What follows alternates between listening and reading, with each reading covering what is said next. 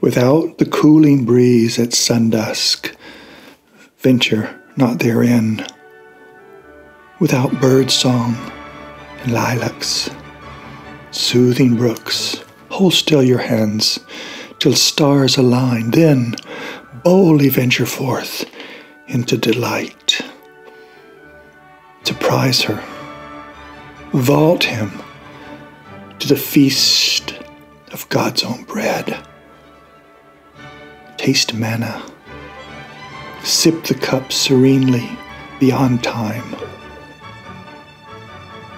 The hand so bold begun is never quick, nor overhungered, but wide alive, awake and morsel-fed, entranced.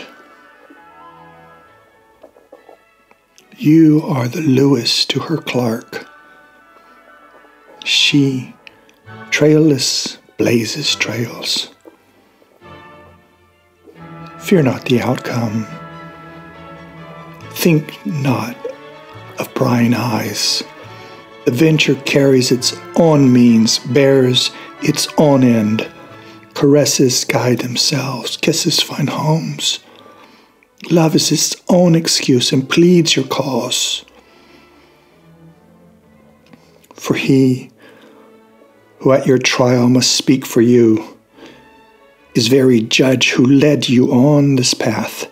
He'll vouch witness be and captain your defense. Tawana is human. The baby grasps your finger or breast, his teething ring. A toddler screams, claws back his toy and candy, his rocky horse. The teen punches a thief of his iPhone, his Nikes, his girlfriend. A bride dreams of the ring, her dress, a fairy tale ball.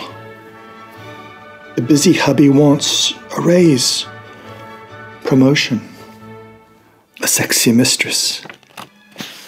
The retiree wants a cozy pension, a golf cart, a doctor you can reach on Sundays. The dyer wants his morphine, his own home, your hand in his. So what's this shit about eradicating desire? No way, man.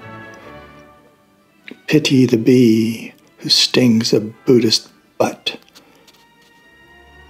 From desire, yes, scheming, thieving, lust, and murder, whatever. You've thwarted frustration, revenge, more murder. Yeah, whatever. But try uprooting it, my friend, Tibetan-like. 'Cause even Yahweh, even the Almighty, desired of the children of Israel all sorts and means of things. And thwarted, lashed, connived, revenged, and slaughtered in a fearsome omnipotence. So what's this shit? No sooner can you eat your entrails. Pity the poor bee.